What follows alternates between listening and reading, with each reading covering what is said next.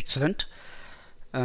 இப்போ என்ன பார்க்க போகிறோம் அப்படின்னா, பேட்ச் ப்ராசஸிங் அப்படிங்கிறது தான் நம்மளுடைய மெயின் கோல்.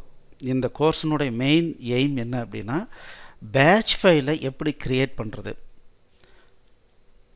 அதை யூஸ் பண்ணி சில டாஸ்க்கை எப்படி ஆட்டோமேட் பண்ணுறது. ஸோ இது ப்ரோக்ராமிங்க்கு ஒரு முக்கியமான பேஸ். அந்த கற்றுக்கிறதுக்காக தான் நம்ம முதல்ல இங்கே வந்தோம். இப்போ நம்ம என்ன பண்ண போகிறோம் அப்படின்னா, ஒரு ஃபஸ்ட்டு பேட்ச் ஃபைலை நம்ம க்ரியேட் பண்ண போகிறோம். சரி, இப்போது பேட்ச் ப்ராசஸிங் அப்படின்னாவே என்ன அப்படின்னா, ஒரு செட் ஆஃப் ஆப்ரேஷன்ஸை திரும்ப திரும்ப நான் பண்ணணும். அதுக்கு போய் டெய்லி வந்து மெஷின் ஆன் பண்ணி போய் இங்கே மவுஸை கிளிக் பண்ணி அங்கே மவுஸை கிளிக் பண்ணி, இல்லை இங்கேருந்து அங்கே போய் பார்த்து இங்கே போய் பார்த்து, இப்படி இல்லாமல் நம்ம என்ன பண்ணுறோம் அப்படின்னா, ஒரு ஃபைலில் கமெண்ட்ஸை போட்டு வச்சுக்கிட்டோம் அப்படின்னா ஒரே ஒரு கீவேர்டில் நம்ம அத்தனை டாஸ்கையும் பண்ணிடலாம். அப்படிங்கிறது தான் பேட்ச் ஃபைல். சரி, இந்த பேட்ச் ஃபைல் அப்படிங்கிறது என்ன அப்படின்னா, ரொம்ப simple concept, very very simple concept. என்ன அப்படின்னா, ஒரு டெக்ஸ்ட் ஃபைல் க்ரியேட் பண்ணுறோம். அந்த டெக்ஸ்ட் ஃபைலுக்கு எக்ஸ்டென்ஷன் என்ன வைக்கணும் அப்படின்னா, .txt பதிலாக .bat கொடுத்துடணும். அவ்வளவுதான். அப்படி கொடுத்துட்டாவே அதை ஒரு கமாண்ட் ஃபைலாக ஆப்ரேட்டிங் சிஸ்டம் ரெகக்னைஸ் பண்ணிக்கும். குறிப்பாக விண்டோஸ் ஆப்ரேட்டிங் சிஸ்டம் ரெகக்னைஸ் பண்ணிக்கும். நம்ம அந்த கமாண்ட் ஃபைலை எப்போ ரன் பண்ணாலும் அதில் என்னென்ன கமாண்ட்ஸ் இருக்கோ அது வரிசையாக எக்ஸிக்யூட் பண்ணி முடிச்சிடும். இவ்வளவு தான். இப்போது சிம்பிளாக ஒரு பேட்ச் ஃபைலை நம்ம க்ரியேட் பண்ணலாம். சரி, இப்போது நான் என்ன பண்ணுறேன் அப்படின்னா, ஓகே, இந்த பாத்தில் எனக்கு வந்து பேட்ச் ஃபைல்லாம் மெயின்டைன் பண்ணணும்னு நினைக்கிறேன். அதனால் என்ன பண்ணுறேன், இ டிரைவுக்கு வந்துட்டு சிடி இது கொடுத்துட்றேன். இப்போ நம்ம இந்த ஃபோல்டரில் இருக்கோம். இப்போ வெரி ஃபஸ்ட்டு பேட்ச் ஃபைல் அப்படிங்கிறதுனால நான் காப்பி கான் யூஸ் பண்ணியே நான் வந்து இந்த வேலையை பண்ணுறேன். டே ஸ்டார்ட் .batன்னு அதுக்கு பேர் கொடுக்குறேன். சரி, அதாவது எனக்கு இந்த பேட்ச் ஃபைலினுடைய வேலை என்ன அப்படின்னா, நான் டெய்லி வந்த உடனே இந்த பேட்ச் ஃபைலை ரன் பண்ணேன் அப்படின்னா, இன்றைக்கி டேட் என்னன்னு எனக்கு ஞாபகம் வந்துடும், டைம் என்னன்னு ஞாபகம் வந்துடும். C:'ல் டெம்ப் ஃபோல்டரில் ஏதாவது டெக்ஸ்ட் ஃபைல் இருக்குதான்னு நான் செக் பண்ணணும். அதுக்கப்புறம் ஸ்க்ரீனை கிளியர் பண்ணணும். இந்த 4 வேலையும் டெய்லி நான் பண்ணணும்னு வச்சுக்கோங்களேன். அப்போ நான் என்ன பண்ணுறேன், டேட், ஓகே, அடுத்தது டைம், அதுக்கு அடுத்தது dir C:'ல் டெம்பில் star.txt இருக்குதான்னு செக் பண்ணணும். இது பண்ணிவிட்டு ஸ்க்ரீனை கிளியர் பண்ணணும். அதனால் என்ன பண்ணுறோம், CLS பண்ணுறோம். ஓகே, கண்ட்ரோல் Z பண்ணுறேன், என்ட்ரு பண்ணுறேன். சரி, இப்போது நம்ம ஒரு ஃபைல் க்ரியேட் பண்ணிட்டோம், ds.bat. இப்போ இந்த ds.batஐ நான் dsன்னு கொடுத்தாவே ரன் ஆகும். இப்போ ரன் ஆகுதான்னு பார்க்கலாம். dsன்னு கொடுத்து என்ட்ரு அடிக்கிறேன்.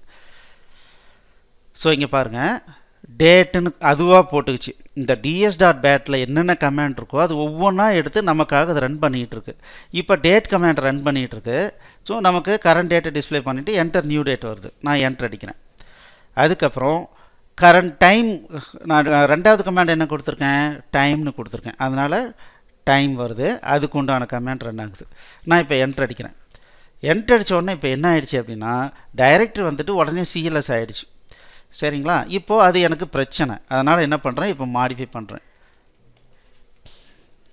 ஓகே, சரி, இப்போ நான் என்ன பண்ணுறேன் அப்படின்னா, டேட்டு டைமு வருது.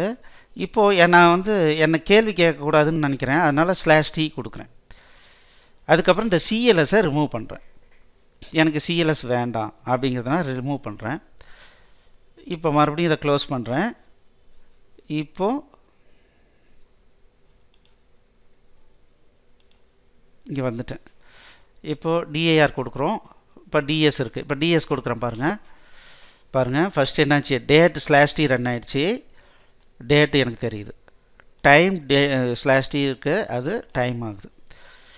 dir கமாண்ட் கொடுத்துருக்கோம். ஸோ இங்கே 2 ஃபைல் இருக்கிறது அது டிஸ்பிளே பண்ணிவிட்டு வெயிட் பண்ணிகிட்ருக்கு. ஸோ இது ஒரு பேட்ச் ஃபைல். ஸோ இதுதான் ப்ரோக்ராமிங்னுடைய பேசிக். எனக்கு ஒவ்வொரு கமாண்டும் இண்டிவிஜுவலாக எப்படி ஆப்ரேட்டிங் சிஸ்டம் என் கூட இன்ட்ராக்ட் பண்ணுதுன்னு தெரியும். அந்த விஷயத்தை நான் ஒட்டுக்கா ரன் பண்ணணும் அப்படின்னா நான் என்ன பண்ணலாம், இந்த மாதிரி பண்ணிக்கலாம். ஒட்டுக்கா ரன் பண்ணி நான் செக் பண்ணும் அப்படிங்கும்போது இந்த கமாண்ட்ஸ் எல்லாம் ஒரு பேட்ச் ஃபைலில் போட்டுட்டு தென் அந்த பேட்ச் ஃபைல் நேம் கொடுத்தேன் அப்படின்னா இம்மீடியட்டாக எனக்கு இந்த ரிசல்ட்டை கிடைக்கும். சரி, இப்போது பேட்ச் ஃபைல் எப்படி க்ரியேட் பண்ணுறதுன்னு பார்த்துட்டோம். அடுத்தது எப்படி எக்ஸிக்யூட் பண்ணுறதுன்னு பார்த்தோம். இந்த எக்ஸிக்யூட் பண்ணுறது நான் இப்போ எங்கே இருக்கேன்னு பார்க்கலாம். இப்போ எங்கே இருக்கேன், இ டிரைவில் இந்த பேட்ச் ஃபைல் எங்கே இருக்கோ அந்த பாத்துலேயே இருக்கேன். சப்போஸ் நான் சி டிரைவுக்கு வந்துட்டு இப்போ டிஎஸ்ன்னு கொடுக்குறேன், பாருங்கள் இது வருது. சரி, இப்போ நான் க்ளோஸ் பண்ணிடுறேன், புதுசாக ஓப்பன் பண்ணி டிஎஸ்ன்னு கொடுக்குறேன். பாருங்கள், டிஎஸ் அப்படிங்கிறது ரெகக்னைஸ் பண்ணலை, அப்படி ஒரு கமாண்ட் இருக்கிறது எங்களுக்கு தெரியல அப்படின்னு சொல்லுது. அப்போ நம்ம என்ன பண்ணலான்னா, எனக்கு எங்கே அந்த கமாண்ட் இருக்குன்னு தெரியும். அப்போ அந்த கமாண்ட் ஃபுல் கமாண்டை நான் கொடுக்கலாம், ஃபுல் பாத்தோடு அதை கொடுக்கலாம். இ டிரைவில் எஸ்ஹெச்எஸ்எஸில் வீடியோ ட்ரைனிங் இருக்குது, அதில் பேட்ச் ப்ராசஸிங் இருக்குது, அதில் சோர்ஸ் ஃபைல்ஸ்னு இருக்குது, அதில் டிஎஸ்னு ஒரு பேட்ச் ஃபைல் இருக்குது. இப்போ நான் கொடுத்தேன் அப்படின்னா ரன் ஆகும். அதில் பேட்ச் ஃபைல்ஸ் இருக்குது, அதில் டிஎஸ்னு இருக்குது. இதுதான் என்னென்னா ஃபுல் பாத் கொடுத்தும் நம்ம ரன் பண்ணலாம். எனக்கு ஏன்னா நமக்கு நல்லா தெரியும் இது இந்த ஃபோல்டருக்குள்ளார ds.batன்னு இருக்குது அப்படின்னு எனக்கு தெரியும்.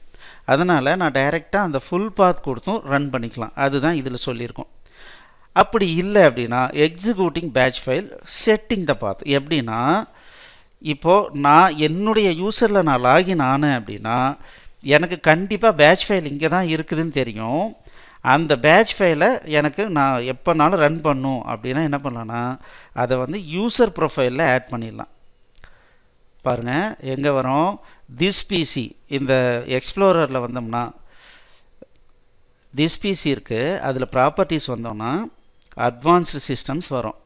இதில் என்விரான்மெண்ட் வேரியபிள் இங்கே பார்த்தீங்கன்னா இங்கே ஒரு பாத் இருக்குது, இங்கே ஒரு பாத் இருக்குது, இதுலேயும் ஒரு பாத் இருக்குது. இதில் போடுற பாத் என்ன அப்படின்னா சிஸ்டம் வைட் பாத், அதாவது 10 யூசர் அந்த சிஸ்டத்தை யூஸ் பண்ணாலும் இந்த பாத் வந்து எல்லாருக்கும் அவைலபிளாக இருக்கும். வேற இது என்னன்னா என்னுடைய யூசர் நேமில் நான் இப்போ லாகின் ஆகிருக்கேன், எனக்கு மட்டும்தான் அது யூஸ் ஆகும் அப்படின்னா அது இதில் நான் பண்ணிக்கலாம். இப்போ நான் க்ரியேட் பண்ணுற பாத் வந்து எனக்கு மட்டும்தான் யூஸ் ஆகணும் அப்படின்னா நான் என்ன பண்ணுறேன், இதில் போய் எடிட் பண்ணிக்கிறேன், செமிகோலன் போட்டுட்டு இப்போது இந்த பாத்தை வந்து நான் ஆட் பண்ணிக்கிறேன். இந்த பாத்தை ஆட் பண்ணிவிட்டு ஓகே கொடுத்துட்றேன். இங்கே ஓகே கொடுத்தாச்சு, இதுவும் ஓகே கொடுத்தாச்சு. இப்போ மறுபடியும் என்ன பண்ணுறேன்னா இது எப்போ அப்ளை ஆகும்னா இந்த விண்டோ இனிமேல் எப்போல்லாம் புதுசாக ஓப்பன் பண்ணுறோமோ அப்போ ஆட்டோமேட்டிக்காக வந்துடும். இப்போ நான் க்ரியேட் பண்ணுறேன், இப்போ நான் பாத் கமாண்ட் கொடுக்குறேன். இங்கே பாருங்கள் இந்த பாத்தில் வந்து நம்ம இப்போ ஆட் பண்ண பாத் வந்து ஆட் ஆகிடுச்சு. இது மாதிரி ஆட் ஆகிடுச்சுன்னா நான் இங்கேருந்து டிஎஸ்னு கொடுத்தேன்னா பாருங்கள் ரன் ஆகும். ஸோ இப்போ 3 கமாண்டும் ரன் ஆகிடுச்சு. சரிங்களா, இப்போது இதில் இந்த பேட்ச் ஃபைலில் இது ஃபஸ்ட்டு ஸ்டெப் தான். என்ன பண்ணியிருக்கோம், 3 கமாண்டை ஒட்டுக்கா போட்டுட்டு நான் ஒவ்வொரு நாளும் வந்து 3 கமாண்ட் இல்லை, இப்போ இது வந்து 3 கமாண்டு. சப்போஸ் எனக்கு 10 கமாண்ட் ரன் பண்ணணும்னு வச்சுக்கோங்களேன், டெய்லி ஒரு சிஸ்டம் அட்மினிஸ்ட்ரேட்டர் இருக்கிறாரு, அவர் வந்தவொன்னே 10 வேலையை செக் பண்ணணும் அந்த சிஸ்டத்தில். அப்போது அவர் போய் மவுஸில் கிளிக் பண்ணி ஒரே ஆப்ரேஷனை டெய்லி பண்ணுன்ற அவசியம் கிடையாது. அதுக்கு பதிலாக இந்த பேட்ச் ப்ராசஸிங் பேட்ச் ஃபைலில் போட்டுட்டோம்னா 10 கமாண்டும் உடனே ரன் பண்ணிக்கலாம். ஆனால் இதில் நிறைய இம்ப்ரூவ்மெண்ட் பண்ணிக்கலாம். இதை வந்து ப்ரோக்ராமாக இன்னும் நிறைய இம்ப்ரூவ் பண்ணலாம். அதை தான் அடுத்தடுத்த கிளாஸில் நம்ம பார்க்க போகிறோம். இப்போ நீங்கள் என்ன பண்ணணுன்னா, இப்போ நம்ம என்ன பண்ணினோமோ அந்த ஆப்ரேஷன்ஸை நீங்கள் ஒரு முறை கிளியர் கட்டாக ஒர்க் அவுட் பண்ணிவிட்டு ஃபுல்லாக அண்டர்ஸ்டாண்ட் பண்ணிக்கணும். Then you come to the next class. இந்த சேனலுக்கு முதல்ல சப்ஸ்கிரைப் பண்ணிக்கோங்க, இந்த வீடியோவை லைக் பண்ணுங்கள், உங்களுடைய ஃப்ரெண்ட்ஸுங்களுக்கு கண்டிப்பாக ஷேர் பண்ணுங்கள். தேங்க்யூ.